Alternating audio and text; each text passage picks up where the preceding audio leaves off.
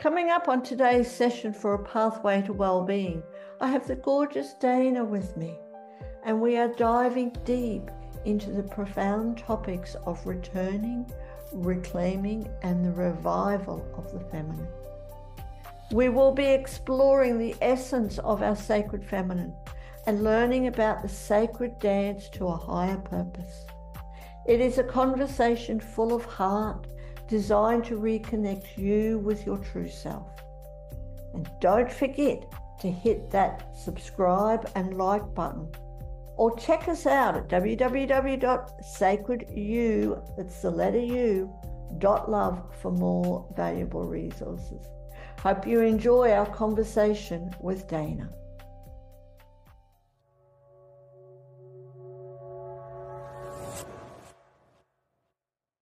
Good morning, good afternoon, good evening, wherever you are in our beautiful world. Today, I have the gorgeous Dana with me, where we're going to be talking about returning, reclaiming, and the revival of the feminine. I love that so much, getting in touch with our sacred feminine and learning all about the sacred dance to higher purpose. So thank you so much, Dana, for joining us today. I am honored to be able to chat with you. What I'd love to start with, first of all, is just to introduce you. Let's get to know who Dana is. Thank you. And thank you for inviting me here, really. So I am Dana, and the work that I do is helping women, mostly women who are really aspiring, emerging, current day leaders who are wanting to step deeper into their embodiment of who they are, into their feminine. I help women, as I say, liberating women in love and legacy and leadership.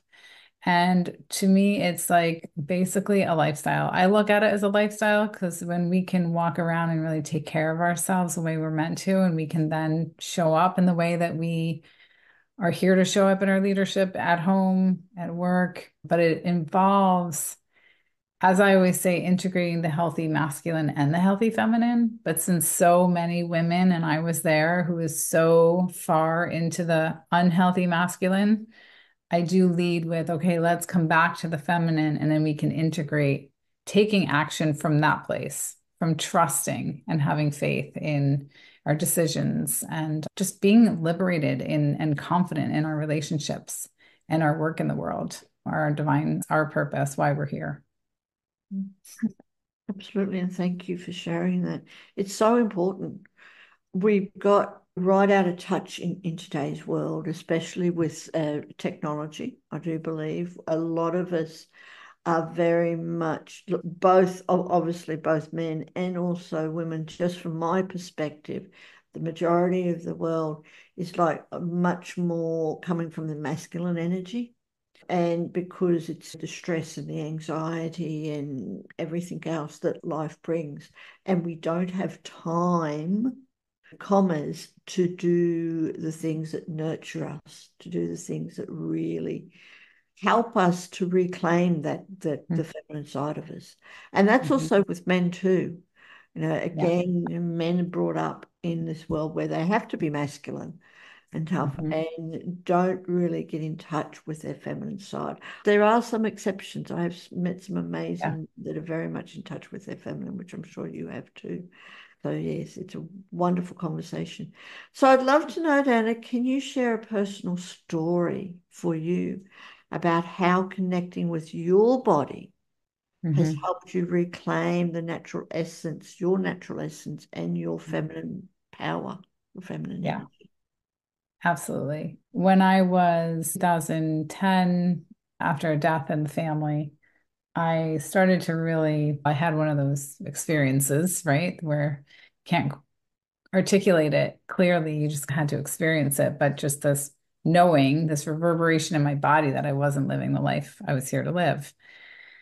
And in that moment, I just allowed myself to be led. I don't know. I just knew that I was being led, and I just kept following the breadcrumbs. I kept following whatever words anyone was, the divine, God, sorry. I just kept following where I was being led. And I initially, just to make a very long story short, I initially stepped into health coaching. I was like, oh, this is what I want to do. I'm going to leave my 9 to 5. I was in a very stressful advertising business, 9 to 5, very stressful. And also, when I looked around at my life at that time, my husband and I were we weren't married yet, but we were having some difficulties. And where it led me eventually was to health coaching, which helped me. Now I see in hindsight, that was an opportunity for me to clean up my body, to really allow my body to be more of a clear vessel. I realized I had so many intolerances and just things I was eating that weren't serving me, and in my relationship to my body. And then that led me into kind of more just meditation and practices that then led me to dance. It led me to, and the way I look at it, like I say the word dance, but it actually at the time it was more like a movement. It was some type of movement that I was just being called to the center of my floor to turn on this certain frequency, this music that had nature sounds and drumming. And I didn't know anything at the time about any of these other journey dance or any of these things that I now understand are out there. But I started to do that every day. And I was like, wow, there's something to this because it's connecting me to something different than just myself. It's really connecting me to this like power inside of me and this confidence inside of me. And the only way that I can explain it is just this energy of the feminine. It's how I can, it was like a channeling almost of as the goddess within or, and as I started to tune into this and understand that a lot of the journey I was moving on through this dance, which is something it's called revival dance now, was actually taking me on a journey of waking up to what I needed to let go of in my life. It was waking me up to what I was actually calling in. What is my true purpose here? And what does I need to integrate? And so there was a passage I went on around letting go, releasing what no longer served me, and really reclaiming myself and then into this revival of who I am. And what's interesting is some people think, oh, revival, you're done. It's not how it turned out. It was, oh, now I'm being revived to see, really revived to see like what the path is for me and just constantly being led intuitively, which I think that I allowed my body to cultivate that sense of trust and intuition through that. And a piece that I focus a lot in my work is around relationships. We spoke earlier about the divine feminine, the divine masculine, and how do these two energies within us, but also outside of us in life, how do they dance together? And so a lot of my metaphors is around dance, but I also use literal in some of my offerings, not all of them, is sacred dance as a tool, not as just the way, but as a tool. And through that experience, it's just opened me up to so much more of my gifts, my abilities, and also where I was being led by God, by the divine. And we don't always choose our path. So I guess it's that what my body opened up to was that being an open vessel, a clear channel to receive, surrender to, and be led to in everything, even in relationships when things got hard and I wanted to run, I would always get this hit of if ever, not now, right? If ever, not because we never know. We're always in the unknown. Things can change in an instant. And I understand that now so much better because I've been able to cultivate such a divine love in my feminine expression in my relationship, but also marrying it with my healthy masculine and then seeing the results as I do that in the higher level of intimacy I have with my partner, with my husband, and his evolution and change, which allows us as women to then step into our leadership because our relationships impact so much of who we be in the world. They do, definitely. Yeah. They totally agree with that. So thank you so much for sharing and congratulations on achieving that, on reaching that part, especially with your husband, who is now your husband, because you were mentioning that when you first started, you weren't even married yet and you were having some difficulties. So really congratulations on moving through that and Thank you. reaching this space where you are now and you're able to help others for sharing. Can we just go back a little bit, Dana? And I'd love for you to tell us, how do you define what the sacred feminine is? Because we've talked about the sacred dance and the masculine and the feminine. So what for you is the sacred feminine, and Mhm. why is it essential for our soul's purpose? The way I look at the sacred feminine is, so my business is based on the premise of, my podcast is called this, and it's called The Luminary Woman.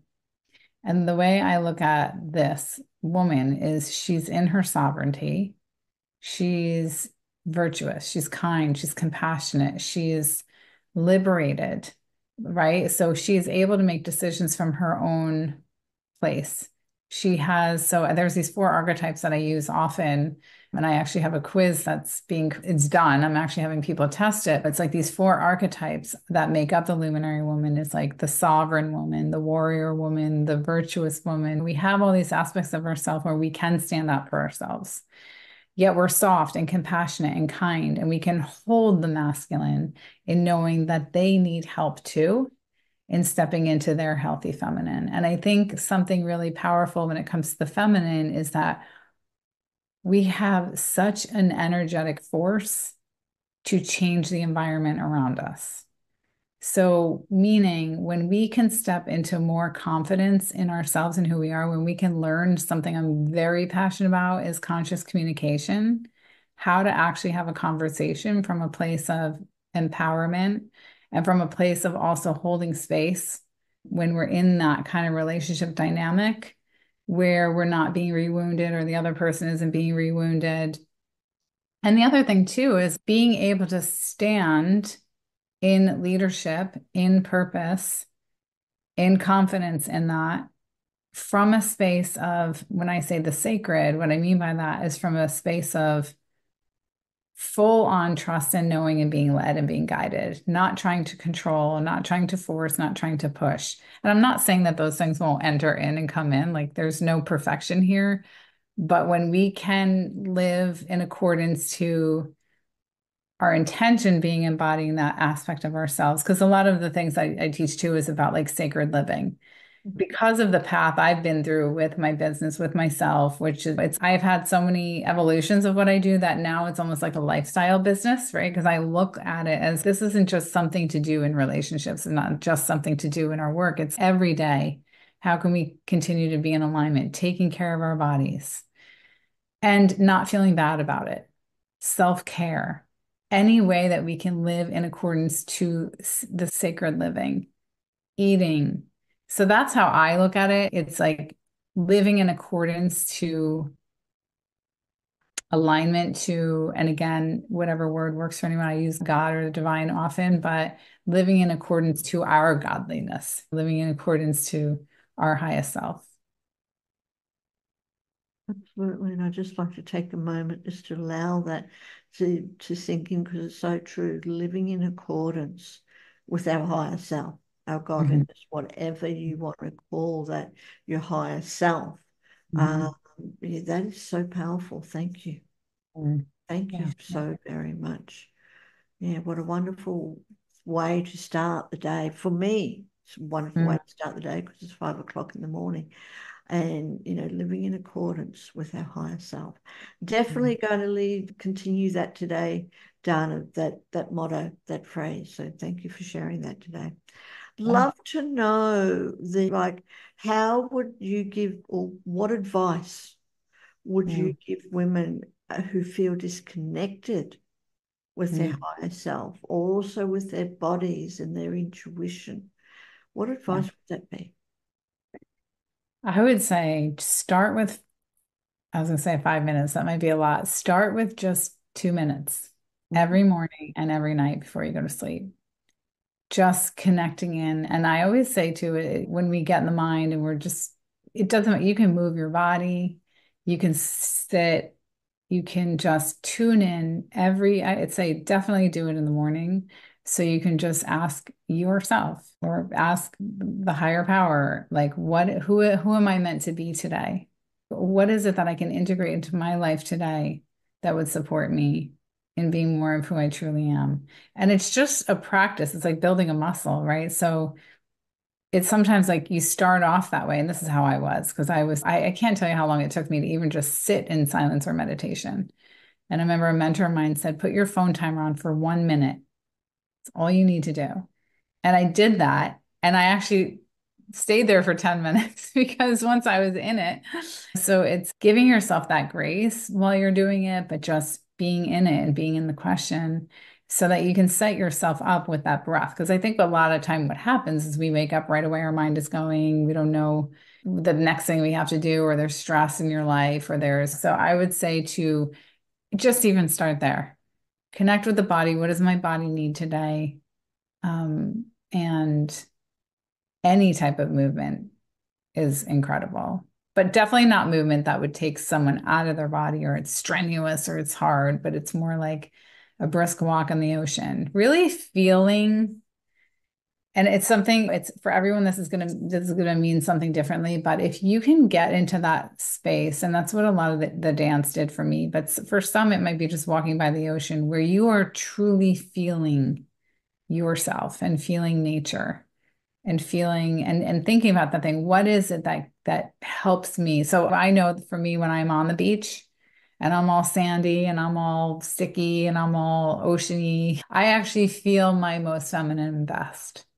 So it's not about having to dress up, or it's like, where do I feel most connected to that part of me, that primal part of me? Yeah. Isn't that amazing too? Is that it doesn't matter what we're wearing, but it's where we are and how we can feel connected to that. So, Mhm. yes, Yeah. that's incredible. Thank you. And I'd love to move on to a little bit about ancestral healing and Mhm. trauma. You have mentioned that, and I know you work with women to help them to go Mhm. through ancestral healing. So, what part does healing the trauma from our ancestors, from our past, and the trauma that our ancestors have experienced that we've also carried through? What part does that play in reclaiming our feminine? So there is so much that we carry and take on that we don't even realize from our lineage. And so often, and I'll just use experiences with women that I've worked with, it can be through simple somatic work that I help women, guide women through so that they can understand where a thought form is coming from or a belief is coming from. And we don't have to go through an experience again. I don't believe that. But even if we have an awareness of that, wait, this thought isn't mine, or so what I do want to say about this is there are so many forms of ancestral healing. And one thing that I do love about the work that I do is I never really called it that because I didn't realize that was what was happening through this process. But when we start to heal family dynamics in ourselves, when we start to heal ourselves, we start to heal what we were picking up from our ancestors, from our lineage that was never ours in the first place. So does that make sense? It's like when we start going through the process of ourselves of what we're picking up on, what are we saying to ourselves? What are the thought forms and beliefs that have been picked up from past lineages, from our grandparents, from that we were never ours in the first place? And we can let those go through. I do a couple of different processes, mostly somatic, energetic work in letting those go, rewriting the story, shifting the paradigm of we don't have to hold on to that any longer. Because it's almost like it takes us into victim consciousness, empowering women out of that state. Yes, yes, which is again such a powerful thing to do. And I just want to honor you in for that. Honor Mm, you first of all for you to stepping into that role and to helping others to release the past, but really empowering themselves and to stepping into their true purpose mhm, of, of leadership. So thank you ever so much. Now, we were talking a little bit before that you do have some things that you'd like to offer, and how can people, for everyone who is watching either the live or the replay, do click on the links below this video and connect with Dana. How can people connect with you, and how do you help others in their journey and their leadership journey and everything else? Mm. Yeah, I have two main things happening right now. Is one is a membership. It's fairly new. That is for someone who just wants to come in and get support, and it's called the Luminary Sanctuary. And it's really a place for women to commune together. And I say the Luminary Sanctuary, AKA Surrender Sanctuary, because as women, we need a place to rest in and surrender to. And so I do a lot of different topics in there and intuitive guidance and coaching and all that goodness in there. And that is on my website, which I'll share in a minute. But one of my what I am really putting out there right now is I have 5 spots open for it's a one-on-one container along with a mastermind. So it's optional, but they can also mastermind with the other 5 women that are in this. And it's called the Luminary Woman. And it's a 6-month container. And it's beautiful. It's very, well, the way I look at it is it's a partnership whenever I do this. With one-on-one with women, it's a partnership. So it's so intuitively and just guided by faith and intuition. So I know, of course, they come in for a reason. There's themes and tools I often give, but also where are you coming in at where you need the most support to really step into this. And so that most of my offerings or all my offerings are on danacanetto.com. So there's actually a button there for Luminary Sanctuary. And then on the offers page, there is a kind of button to schedule a call with me around the Luminary Woman. Mm-hmm. Okay, thank you. Yeah. Definitely. And Yeah. for everyone who is watching, do take advantage of that and Mm-hmm. connect with Dana. Especially, I see it's a wonderful opportunity to get back in touch with that sacred feminine, to Yeah. learn how to balance, and I'm sure you can help them in this, learning how to balance the leadership thing, the business, everything, running businesses and being an entrepreneur and families and everything else. Mm-hmm. Learning how to balance that with connecting with the sacred feminine, Yeah. connecting to that sacred part of us Yeah. Yes. and stuff. So do you have any advice or anything, any tips that other tips that women can do to get back Mm-hmm. in touch with that sacred part and to really live a balanced life? Yeah. One of the things is everything I believe starts with awareness, right? So I know for me, one of the things that held me captive in my masculine was resentments, guilt, anything on those kind of lower consciousness. And that I don't say that with any judgment. We go there, right? Any of these lower consciousness states of judgment and resentment, triggers. I would actually, if these women feel called, those of you that are listening feel called to really write those down. What are the resentments you're holding on to? Where are you feeling guilt or anything of that level you're not forgiving yourself? And to be honest, it might take a long time to write them down because you might think you don't have any, and then you write those down and write it down as a way to release and to ask for guidance and how to forgive yourself and those things, because those are the energies that put us into the masculine.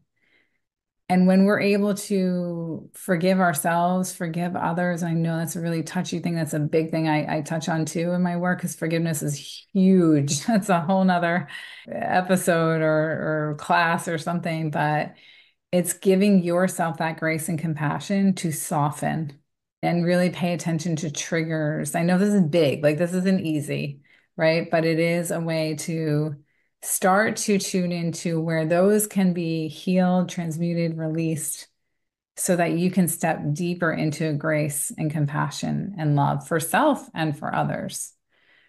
So I would start there. And also, of course, dance. Hey, if you really want to. And sacred dance by just putting on some soft music and just feeling your body. And that often conjures up, it moves energy. So it conjures up what might be. Maybe do that before writing and then asking for those things to be healed and let that happen. That's the surrender. Thank you. And I Mhm. love it how you mentioned grace, doing Mm. things with grace. We, again, as a generalization in today's world, I think we've forgotten about the experience of allowing grace into our life, Yeah. and ease and grace, and just going with that flow, with that feminine flow. Yeah. And I'd love to know before we finish up just one other question. Talking about grace and feminine and going with that flow, a lot of people may think or feel that having qualities of grace, having those feminine qualities, undermines the leadership roles, the traditional leadership Mm. roles and things like that. So, how do you respond to that? What would you like to talk about? How having qualities of grace can undermine leadership roles? Yeah. That's a really great question. So the way I look at it, and this is why I love speaking about the polarities of the two, the feminine and the masculine, because I think what's not understood is that we can be in the feminine in our leadership by tuning in, trusting our intuition, asking where we're being led. What is the next step in the situation? How do I handle this? Now, a part of being the feminine is knowing how to navigate conscious communication, conversations with love, with grace, with compassion. That is the epitome, I think, of leadership. When I think of when I was in my roles in corporate, things that weren't accepted, or there'd be a lot of, I'm going to say, egoic natures at play, where it's power over rather than power under. But if we can stay in our leadership with a level of certain boundaries, but still being in that space of understanding, compassion, grace. And the leadership aspect, when we think about what happens to, isn't the masculine more of a leader? The feminine, when she's in her feminine, she uses that information to inform her next step, to inform her action. So, like an example, like when I was in corporate, I had a situation where there was somebody very much in their ego, and I had to stand in my ground. So I'm not going to be like, oh, feminine soft grace to them, right? But I stopped them and I said, can we have an honest conversation? Mhm. Because I can feel the dynamics are at play here, and I'm not here to play this game. And I mean that with compassion here. And so I can level the ground, and they're like, oh, what's happening? Because I'm not here to play that game. And then speaking from that sovereign space of this is how I see the situation. And so we can so much more powerfully be in our leadership when we come from that place of honesty, conscious communication, not yelling, not telling the person they're being an egocentric, but seeing, it's almost like seeing the wound that's playing out in them, holding the space for that, and coming in with more power than you probably could if you were in a triggered state. So that's a big piece, I think, is when we can come from our feminine. We're not reacting to triggers. We're responding from grace in a powerful way. Mhm. Love that again. Not reacting to triggers, but responding.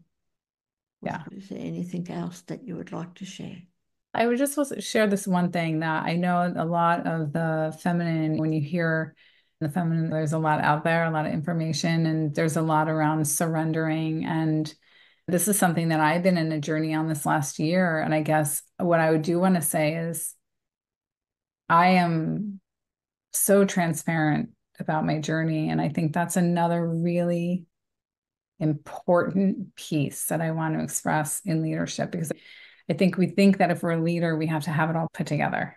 We have to have it all together. And then that's when we suffer because we're in the background, like feeling like an imposter, all these things. But if we can just all be open and have that communication flowing, this is where I'm at. I can still help you, but this person might be two steps behind. But to really own that. And I think that's a big part of the surrender for a lot of women, especially, is that you don't have to hold the front, because people are going to respond to you and relate to you more in that role in that way.